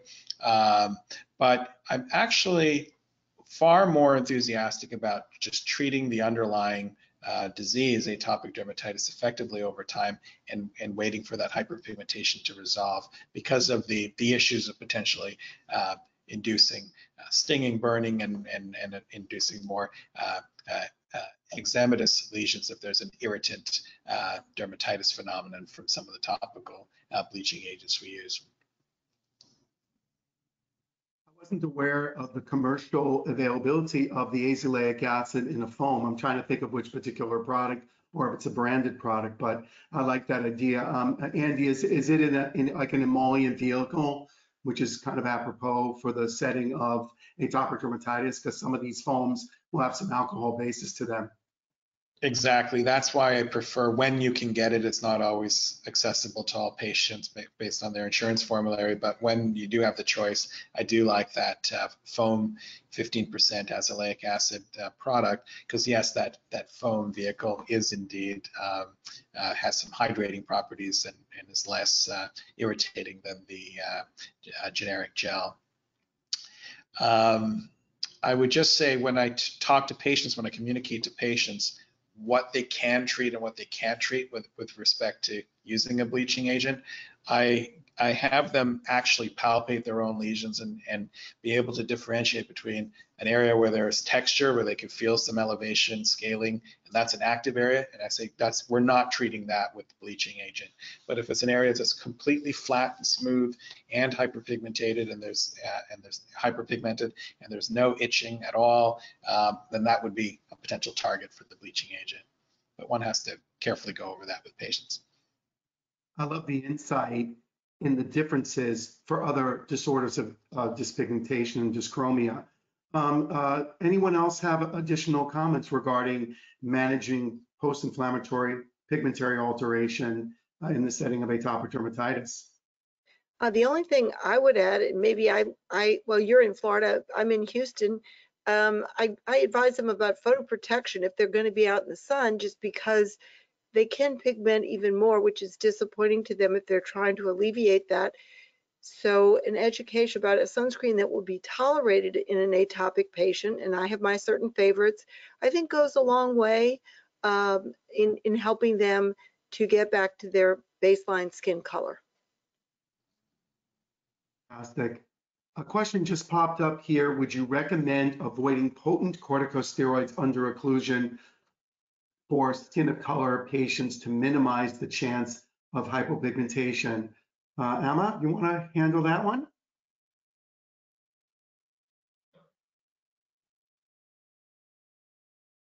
Not sure if you're muted. Yeah, I think I'm muted. There you go. I think I'm going to defer that one right to Andrew. Hey, no problem. So the question is whether we would use potent or super potent topical corticosteroids in patients under occlusion, even in patients with skin of color. And I think it's certainly a consideration. There are certain scenarios that would call for that, a recalcitrant hand dermatitis, I think, was the example. But warning the patient that hypopigmentation from the corticosteroid is a likely outcome, but reassure them that if that does occur, it's temporary. And by all means, you wouldn't be doing the steroids under occlusion for an extended period of time. So I think it's appropriate if the patient is warned and patient is comfortable with that potential outcome, and you're doing it for a limited period of time. I think it's acceptable on a case-by-case basis. And one thing I'll add is for some patients, particularly if they're having trouble with itching, I use the steroid embedded tape. It's clear, it comes in a roll in 2 sizes. It's not covered on many insurances, which can make it expensive. But if it is covered, it can be a real boon, and patients appreciate it because it seems to reduce itching. And I don't know if that's just the stimuli that trigger the itch on the surface of the skin or allayed, or it's just the compliance with getting the lesion covered with the steroid very effectively, and the maintenance of that steroid embedded tape over the area that's still actively involved. I have found that helpful as well. I'm just looking here in the questions in the chat here. Actually, my colleague from here in Florida, I got to do a little shout out to Dr. Phyllis Skolnick, who just commented that, you know, you can use Aquaphor healing ointment plus Neutrogena sheer zinc sunscreen in these patients. Nice comment. Dr. Hebert, while we've got you on the stage here, there are several questions that just popped up for you. Are filaggrin mutations seen in all patients with atopic dermatitis? No, it's definitely not true. This was such a novel discovery, again, accrediting Virginia Seibert, who first reported it in Ichthyosis vulgaris, but it took our Irish colleagues to really bring forward the construct that indeed they were seeing it. But even in that group, with some subsequent studies, found that particularly in African-American patients, they did not see, or African patients as well, they did not see the filaggrin mutation. So it's not universal. And that's always intriguing to us. But these are variants we have to deal with. And as a result, we really do need to define our therapies based on what the patient manifests and what's bothering them most. But moisturizers should form one of the basic elements of our therapeutic ladder. And we know from the various guidance documents that have come out, whether they're from the Far East, in Europe, or the United States, moisturizers really are formative in the way that we're going to start our regimen for these patients as they go forward. Since we're talking about the barrier, we're talking about filaggrin, you talked a lot about ceramides. There's another question that's asking, is there evidence-based research on the barrier repair capabilities of ceramides applied to the skin of atopic patients? Actually, there is, and I did show a slide, which was one of the earliest publications. It's in the Journal of the American Academy of Dermatology, I believe from 2006. Sarah Chamblin, Peter Elias, and others looked at a product which was called Triceram. It was the original ceramide combination. Peter Elias, of course, who gave us such formative work understanding the barrier defect in atopic dermatitis, really put this forward. And what they showed on electron microscopy, by applying this product, they actually were able to restore the lipid bilayer. And I don't think we'd ever seen that before, at least not in the electron microscopy realm. So that really changed our idea. And what I tell parents is, instead of trying to take something away, i.e. the food, which they think is causing it, I really try to bring those parents into the mode of, no, what you need to do is add something in. And that's something that I want them to add as the moisturizer, particularly a ceramide based moisturizer. Here's something you can control. You can control that barrier defect if you just put this moisturizer on twice a day. I'm not going to say it's 100%. I'm not going to say it works all the time, and I'm not going to say that's the only therapy, but certainly parents like to have a sense that they are actually able to improve that skin barrier either for themselves or their children. And this is one arena where we can assure them that that will happen, and the patient usually will improve very rapidly. Question for the entire group, of course. How would you compare the efficacy of topical ruxolitinib versus topical corticosteroids? And what about the efficacy of tapinarof or topical roflumilast? Well, who wants to jump in? Yeah, there you go. I will say I've done some of the clinical trials, and I'm going to be a little bit vague because of my confidentiality agreement, but I will say so far I'm very impressed with what I've seen. We've done some open label trials, so I know the patient was really on the medicine, and I've been very fortunate to be able to treat very young patients with some of these new medicines. And I'm really looking forward to the opportunity when we actually have FDA approval. And I hope that will be forthcoming. Of course, I don't have the full data set, but I think these are really promising avenues for us. And of course, we all want steroid-free products because we have a lot of steroid-phobic patients and parents. And really, steroids are not the perfect agent for a long-term regimen. They can be used for acute flares. They can be used intermittently. They're very effective. They're cost-effective. They're on the pharmaceutical list of almost every insurance company. But we do need other regimens that we can use. And based on my early impressions, and that's what they truly are, just early impressions, I think we really have some exciting new medicines that we'll be looking forward to using for our patients who suffer with atopic dermatitis. We do have a newly approved product. I believe this is approved down to the age of 12, and ruxolitinib cream. Maybe asking the entire group, but Andrew, what has been your experience using Rux cream? Yeah, my experience using topical ruxolitinib 1.5% cream has been very favorable. I think that, you know, it really satisfies one of those gaps that we've had for such a long time, where we've had our non-corticosteroid topical options, but they've had some limitations in efficacy, in some cases, it actually across the board, I'd say, of our previous ones, some limitations in tolerability, such as stinging and burning, particularly in sensitive locations like the eyelid or other facial locations, body folds. We've had limitations as far as vehicle. Let's take tacrolimus ointment, for example. While it might be efficacious on the eyelids and in other facial sites, the ointment vehicle is often a barrier for many of our patients, and some patients also experience application site reactions from that too. So with topical ruxolitinib, it's really sort of overcome a lot of those those issues with our previous agents. I've not seen tolerability issues. I think it's very well tolerated across any anatomic location, including the face. I'd love to hear Dr. Hebert's comment on that, especially treating younger patients.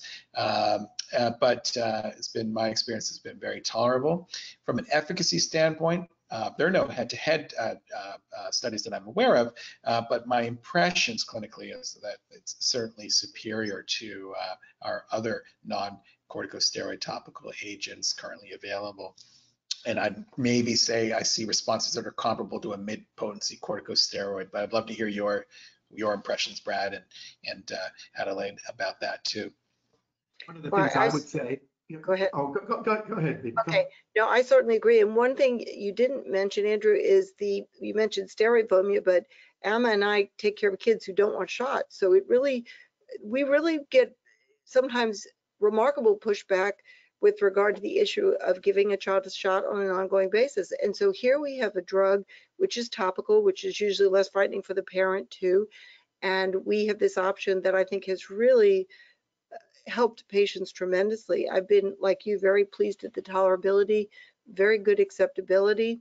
I am a big fan of the product because it is well tolerated. Again, we don't have to go through the whole issue related to shots. We get away from the steroid phobia, and the agent works very well. It's just been a great therapy to have in our toolbox, and I think we're very fortunate that Incyte moved forward to bring this into topical formulation for dermatologists and allergists to help their patients.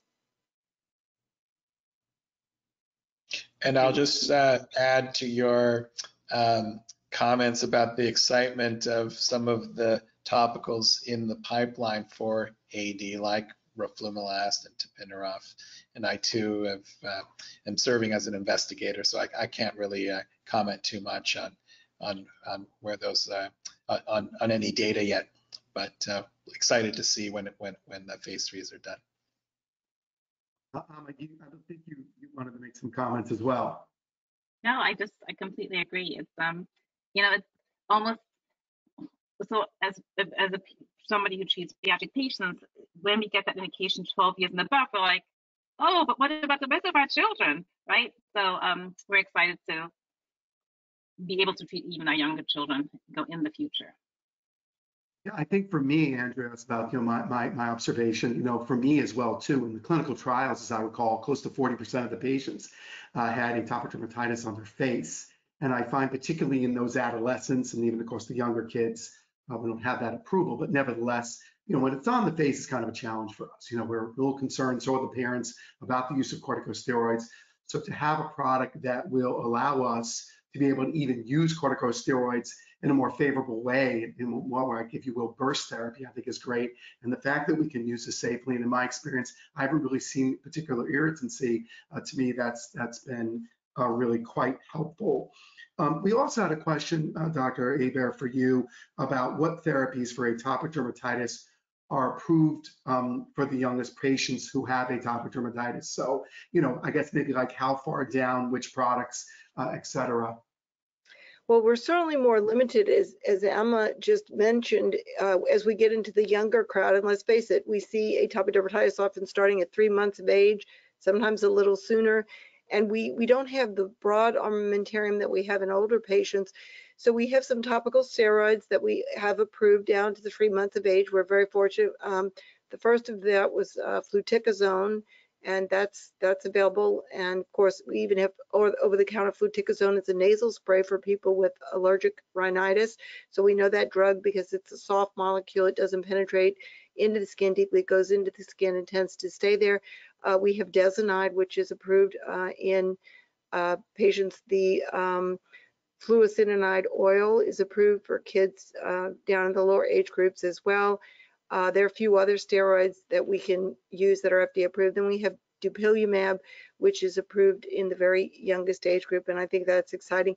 We do need, as Emma implicated, many more drugs to get down to the youngest age group, because these children, where do we see the most eczema? It's in these really young patients. Where do these children lose sleep? Then the parents lose sleep. It's the whole disruption of the family that occurs here. So we do hope all of the pharmaceutical companies will take into consideration.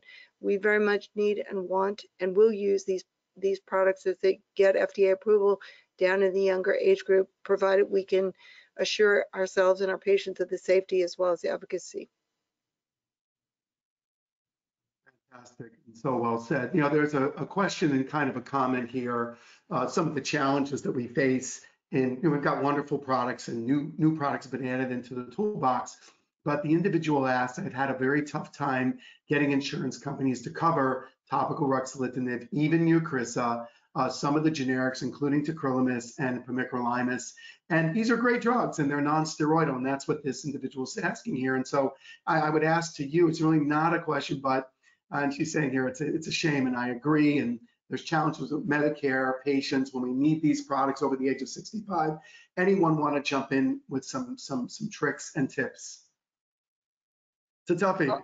I will just say we try to use the specialty pharmacies because they do help us with the prior auths. That's a big help.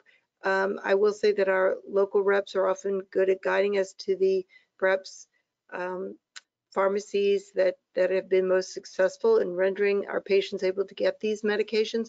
But I too have experienced a challenge, and I think it behooves our pharmaceutical colleagues to pharmaceutical company colleagues to really work with us to try to get broad coverage, because we will use these medicines. We just can't seem to get them into the hands of our patients sometimes, even though we very much wish it to occur.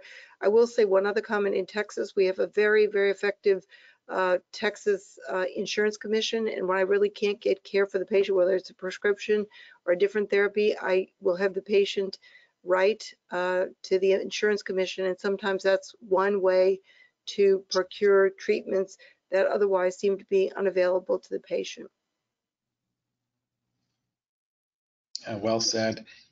I'll just add that sometimes when push comes to shove and you have to just write a letter of appeal when one of these agents is denied. I find that the AAD's resource that offers a template for appeal letters, I do turn to that quite a bit, and I'll modify that for the particular drug I'm working to try to get approved. But anyway, that's a nice resource, the AAD's website, where you can download a template for letters.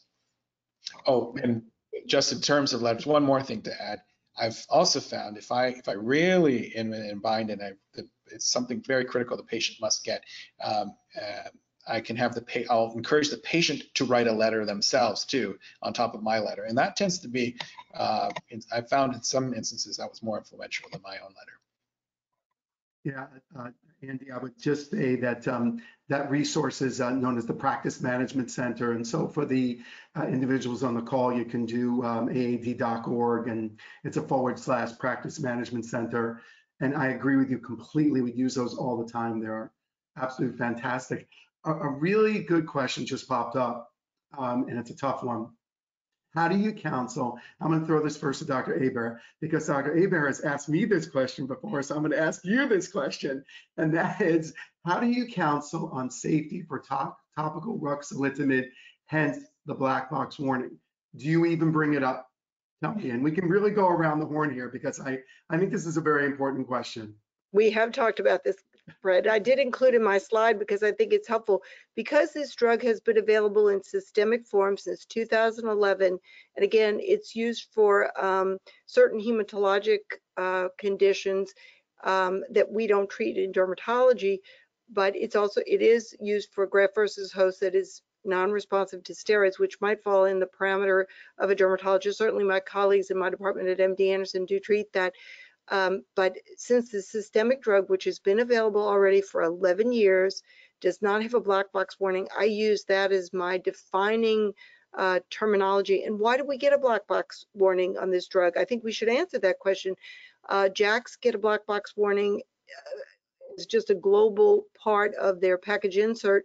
Now, that wasn't true in 2011, but because of some of the JAKs that have been used primarily for conditions like rheumatoid arthritis, where MACE and blood clots did occur post release of these drugs, the black box warning was applied. I think that was appropriate, but it was unusual that a topical medicine would get a JAK, but it got it as a class warning.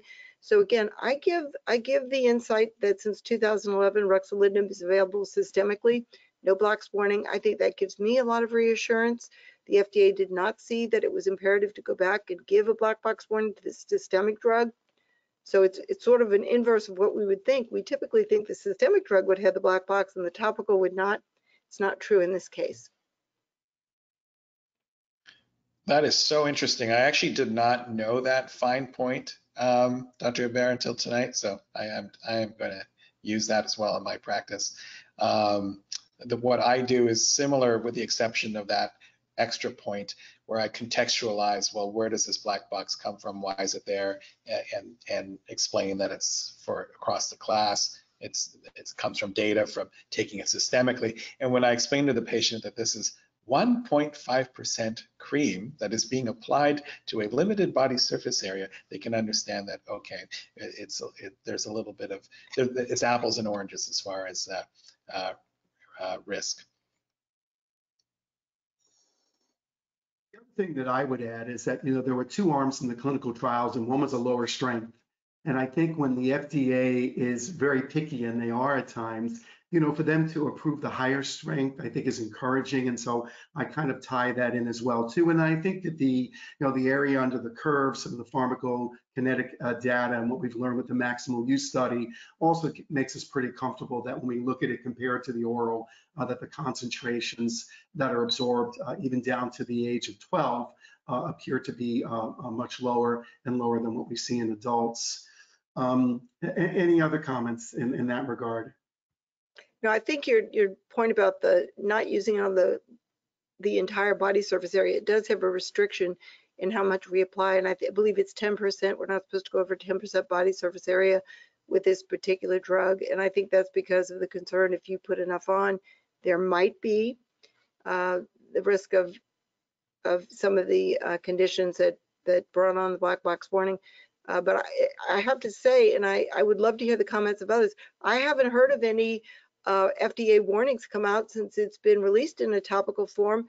I don't know if anybody on in the audience is here from Inside, but we would have heard, I believe, since we're all interested in this drug and use this drug, we probably would have heard if there were some concerns that have been raised post-release. We've had this drug out since late 2000, I think December 2021, and I'm not aware of any adverse events that have been severe or of concern, but perhaps my colleagues have heard otherwise, but maybe they could comment. No, We're seeing not a at lot. all.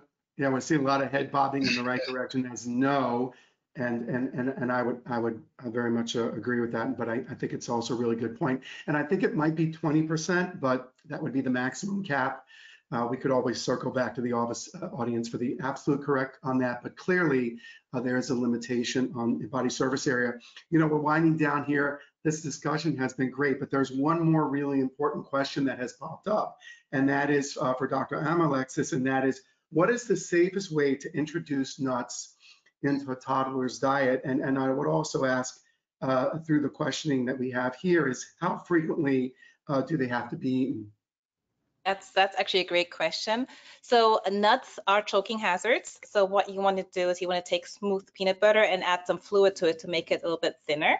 And once you introduce a food, it has to stay in a diet on a regular basis. I often have patients who say, I gave, you know, peanut butter at 6 months and then again at a year, and then they see a reaction. Once you introduce it, as we've seen through the LEAP trial, it has to be given on a minimum weekly basis. So in the past, we used to say, you know, eat as the family pleases. Now we're a lot more proactive about things and say it has to be given a few times a week. There's actually a great article in Jackie in Practice that has a great little table that tells you which foods to introduce, how much of these foods to introduce, and how often to give. Maybe we can put it in the chat box. It's a great article. So again, once you introduce the food, it has to be in the diet on a regular basis. Fantastic. Really, from what I can see here in the Q&A, it looks like that was the last question, and it was really a good one to end on. I have to say that having had the opportunity to do a number of these IDEF webinars, that this has been so fantastic, incredibly engaging. I think that we answered a lot of very intriguing questions. I want to thank both Doctors Alexis and also Dr. Hebert for their just amazing presentations, for your time and your experience. And I know that I learned a tremendous amount. So Roxanne, I'll hand it over to you to close out. And thank you, Dr. Glick, for an amazing moderation. So thank you all for joining us this evening, and please remember to join us. The next webinar is December 6th, and we're going to have a presentation from Dr. Morera on psoriasis. Are you treating the big picture? As well as on December 13th on how to navigate the changing landscape of dermatology and industry relationship with Frank Watanabe, who is Chief Executive Officer of Arcutis Biotherapeutics. So thank you all again for joining us. Have a great evening. Bye now.